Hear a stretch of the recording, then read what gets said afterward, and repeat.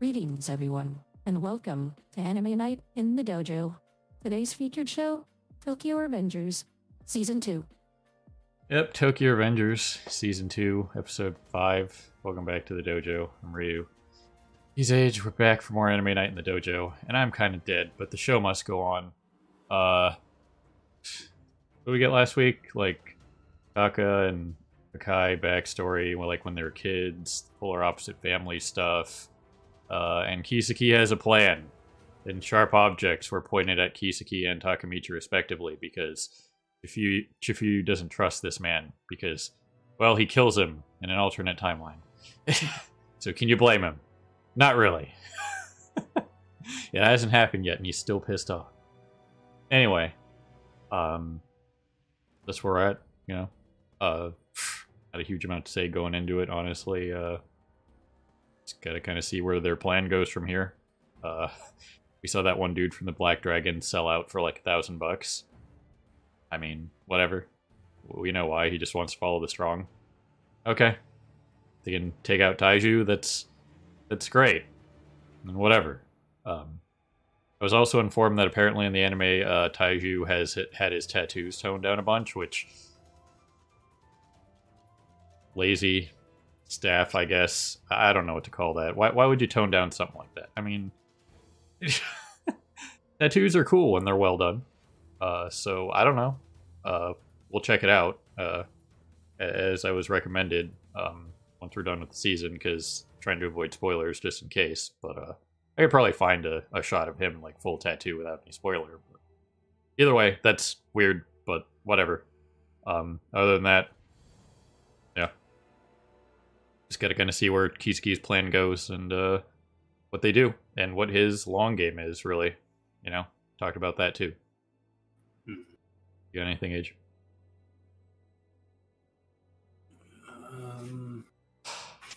Not really going into the episode. Alrighty then. Well, let's just push some buttons and see what's up with the gang this week. So, there goes something.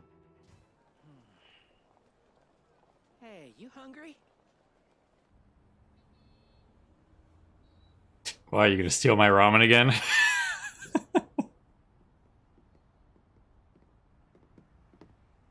Well, that didn't take long. So how'd all your final exams go? Yeah, they were a piece of cake. Somehow I find that a little hard to believe. Yeah, he might have remembered some of the answers. About Maybe. Christmas. It's almost here.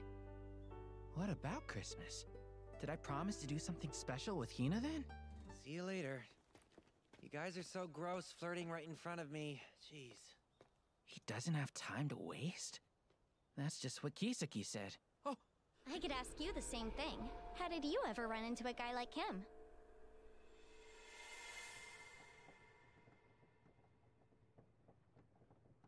They really drove home the point with the music right there. 10 centimeters. If we then draw a square around the outside of the circle, it should look something like this.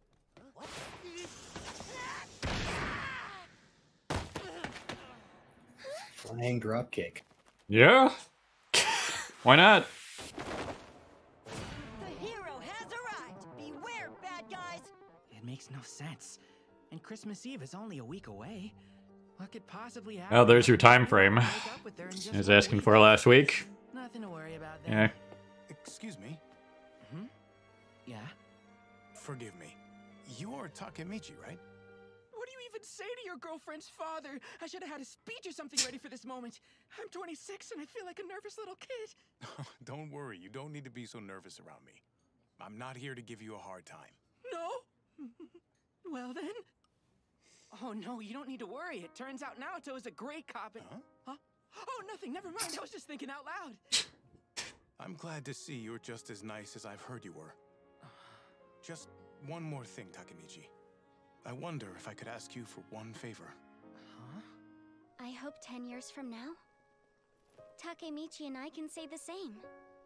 The Kanto region will remain mostly clear and sunny, but with the Well, as it stands right now, not so much.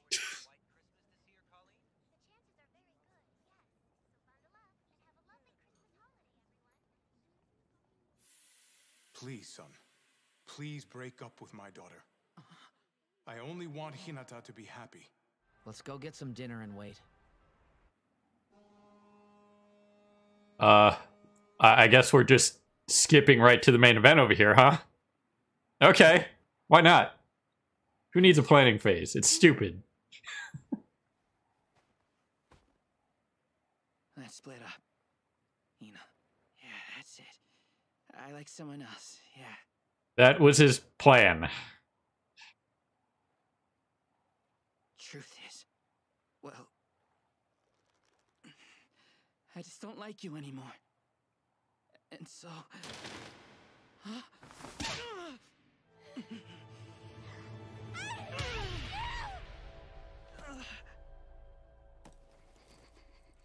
Damn. Wasn't even the autopilot this time.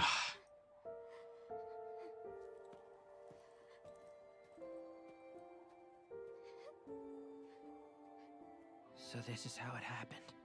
Except for he's stupiding again because she gets targeted whether she's involved with the gang nonsense or not. Every little thing about you. I'll protect you, Hanagaki. You're safe with me around. This is all for the best. Hey, so the plot thickens. Hina knew Kisaki back in elementary school, and he was a prodigy back then too. Who would have guessed, right? I mean, that's something we did know about him. That's just what he is. So we got a little bit of backstory on him. The fact that him and Hina, like, were childhood friends, technically. Definitely an interesting relationship there from just what we got in this episode. But then, you know, this whole backstory here with Takemichi being the hero. Well, guys, remember what Kisaki called Takemichi at last season's finale? The hero. So yeah. It's all coming full circle over here. Yeah, the main thing for this was just that it put some context on the fact that Kisaki has actually been involved from the beginning. Right. Now, what his motivation is still kind of up in the air, but the fact that he's known Hina since they were kids, and whatever, we still don't know the reason why. Well, no, we do know the reason why. He went to a private school and she didn't see him again. But, you know, clearly he still, for whatever reason, for lack of a better term, has feelings for her, or like remembers her, or whatever you want to call it, that pulls her into this whole shenanigan, which Takemichi has once again screwed up. But, you know, I mean, let's face it, Hina's father literally asked him to break up with her. You know, even as, you know, 25-year-old Takemichi, you know, at this point, still kind of a tough thing to say no to when a guy like that, you know, makes that kind of request of you. You know what I mean? And not being, like, flippantly out of control or whatever. It's just like, you know, that was probably as real of a conversation as you could possibly get with someone's dad that knows you're a freaking gang member. You know what I mean? Plenty of parents would have probably, like, freaked out, like, you need to stay, you know what I mean? The freak out, like, you need to stay away from my daughter, just being super mad about it, you know? Especially saying he's a police officer. Right. So, I mean, you can't get much more real and just like, hey, listen, you seem like a decent guy, so since you're a decent guy, you know, here's my request of you. You know, super respectful to a kid, you know, you're not going to see that. So just as a thing from Takemichi's standpoint, it's like, damn, how do I say no to that? Because what he knows what happens in the future. Now, the only difference being, and Age pointed out during the outro there, was every time that this has happened so far, him and Hinata have been broken up. So to change something in the future, you kind of gotta stay with her to see if that changes anything. You know, yeah, that's one of the major changes we're looking at still. Yeah, in every one of the timelines so far, they either never got together in the first place, which was the first few timelines, or they break up at Christmas Eve. Right. Which, well, I guess there's no going back from that one at this point because it happened. Obviously, he can still do something about it now, which, Yeah, they could still potentially get back together and stuff like that. It's just going to be a lot of trying to pave over that whole drama. right, which his, while not the worst lie in the history of breaking up with somebody, he could have at least been, like, half truthful about, like, hey, the gang stuff's getting kind of weird and whatever, maybe we should just break up because it could get really bad and I don't want you to, have to deal with this. At least be somewhat reasonably truthful about it. Obviously, he's not going to say, well, your dad asked me to break up with you, and that would cause all kinds of other problems. So, obviously, that wasn't the way to go. But, for Takemichi, not the worst lie, but she knows that he's full of crap still. Yeah. But that's, what the whole episode revolved around for the most part, other than, them. Let's call them the Hanmas because it's funny. Team Hanma over here, coming up with their plan and them immediately agreeing to it. Which last week I did ask for like a time frame of where we're at, and I guess we're just jumping right to Christmas Eve and Christmas Day by mid-season. I'm not against it. Whatever. I mean, if there's not really anything else that they can really tell story-wise between them forming the alliance and, let's say like 2 weeks, I guess you could say, maybe between like when the beginning of the episode where they were talking, like, oh, we're going to do this on Christmas Day. Okay, conservative estimate, 2 weeks, whatever. If there's not really anything else to tell, then it doesn't really matter. So that's fine. And the other major thing that came out of this too was Kisaki pointing out the fact that, everything is wearing Mikey down. Baji's death really had an effect on him. We kind of saw that last week with this shot over here. With him asking Mitsuya to, promise to never leave, that kind of stuff. And Kisaki's a smart guy, obviously. We've been over that plenty of times in the past. He knows what's up for multiple different reasons. So you got to believe him when he knows. Trust me, he knows. Yeah, no, I'm still leaning more towards the Kisaki's not nearly as bad as everyone thinks he is at this point.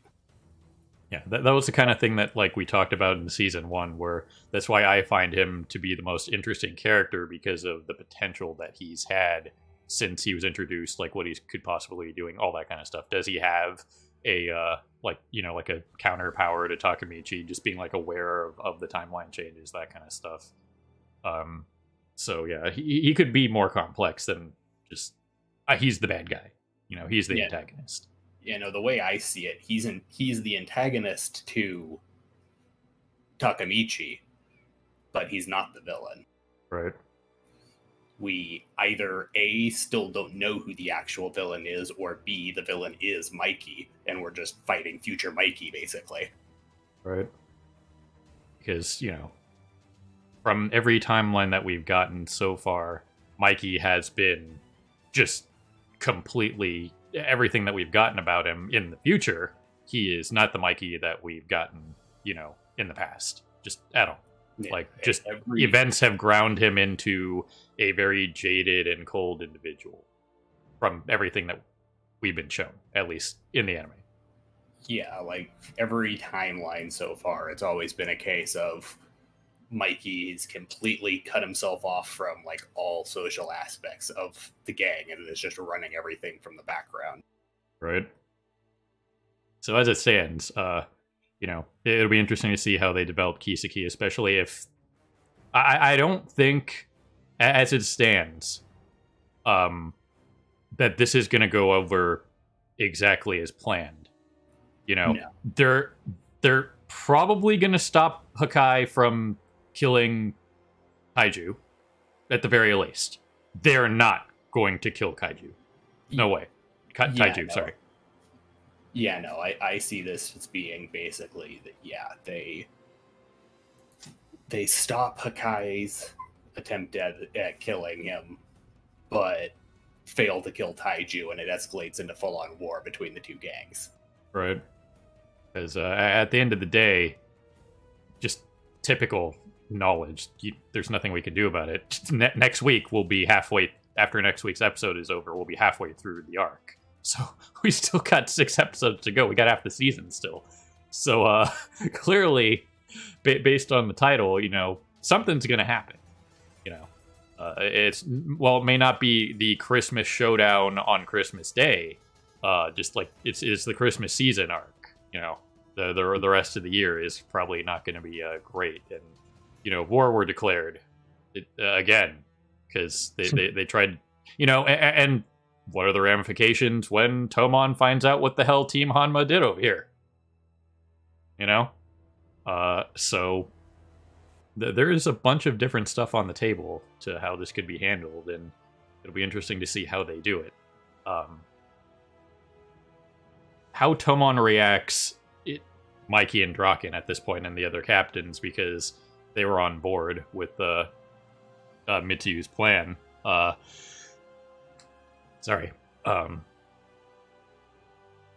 they feel about, you know, these two captains going rogue, you know, is going to be important. You know, could this be where Kiseki gets kicked out of the gang? You know, but that would also mean that Takemichi also gets kicked out of the gang because he was part of it. That kind of thing. It could possibly just be only Kiseki who gets kicked out because Kiseki is the insider here. Right. Like, Takemichi is the one who wants there to not be a truce and like has openly said it, but he wasn't going behind people's backs like Kiseki and trying to recruit against the truce. Right. Kiseki is the one actively organizing treason, quite literally here. Right. Which, again, you know, we already know from previous episodes that, you know, Taiju's word is as good as a, you know, wet paper bag. We could wake up in one morning and just be like, yeah, you know what, screw that. Yuzaha is going back to, you know, doing what she was doing. They're stupid. You know, those guys are idiots. I don't care. So, it's a fairly complex situation. And it'll be interesting to see how it plays out. I am a little surprised that we're doing this at mid-season, but I mean, if it's handled well, who cares? You know? And so far this season has been better, so I don't really have any complaints about this other than the random, like, animation oofs, which, again, like we talked about before, that doesn't really matter. And not that I've been really looking out for them, but the last couple episodes, there really hasn't been anything animation-wise that, you know, would be supremely noticeable, or like, oh, look, there's people in the background, you know, that are disappearing and reappearing. Take this episode, for example, when Chifuyu and Takemichi are, like, walking through the crowd. The crowd's the same from every shot. Mm-hmm. So, you know, could there be some minor things here and there? Yeah, whatever. But again, it's, for a show like this, it's not super important unless it's, like, a major action sequence. So, you know, if there's a fight coming up, then, you know, might have to pay attention a little bit more to see how the choreograph and stuff goes off. But, you know, yeah. Major things, you know, Kiseki and Hina's past relationship, that kind of thing. And then Takemichi pulling a little oof there. And, you know, while he is making some reasonable changes here on the gang side, there's still the Hinata side to consider in the grand scheme of things. And while he might have not been in autopilot mode this episode, he still did what his autopilot did. And didn't make the change, which he can still fix it, obviously.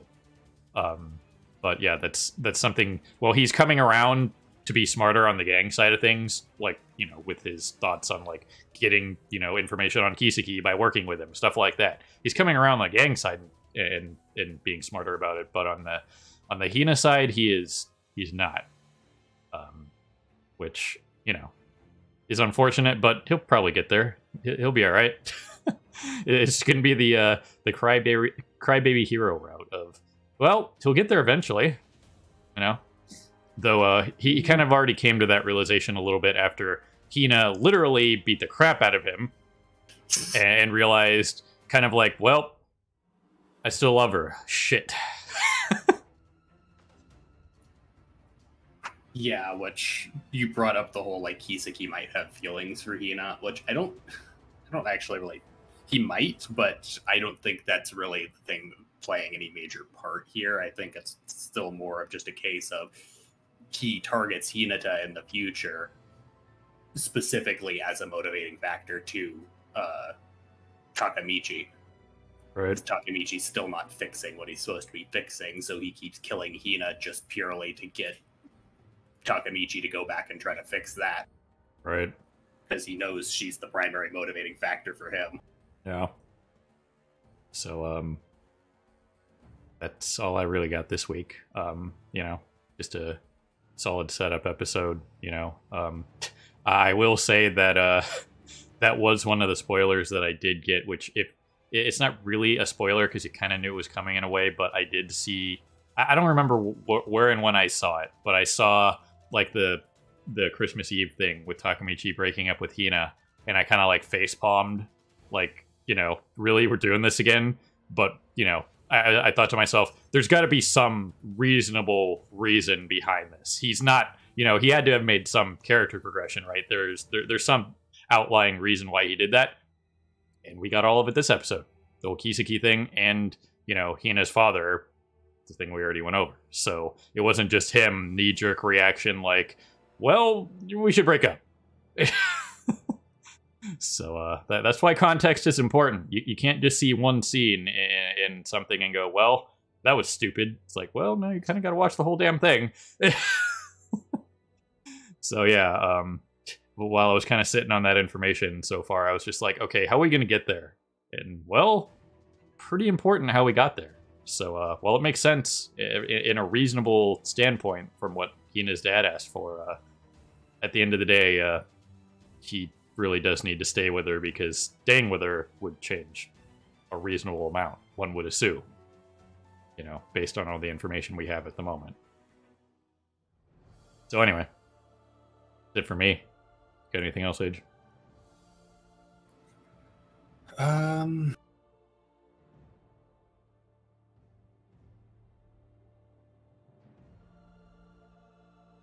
We still haven't gotten to my spoiler yet, but I've had that spoiler since like midway through season 1. Fair enough. And it's probably not something that's going to come up for quite a while unless something radical changes about how the pacing is going for this season. Yep. Yeah, we'll talk about that when that happens. Other than that, you know, definitely should be a hell of a mid-season next week. Well, it might not turn out, or probably definitely not going to turn out exactly how they want it to. It'll probably be a reasonable half measure at the end of the day. You know what I mean? So, anyway, ladies and gentlemen, people of YouTube beyond, however you're watching, we always appreciate you stopping by and hanging out with us here in the dojo from our anime night in the dojo. And this was Tokyo Revengers Season 2, Episode 5. Yeah. Have a good morning, evening, afternoon. Whatever it is for you. Have a good one. See you next time. Hey everyone, Victoria here. If you enjoyed the video, please consider pushing that subscribe and like button. Any and all support is greatly appreciated. Thanks again for your time, and see you next time.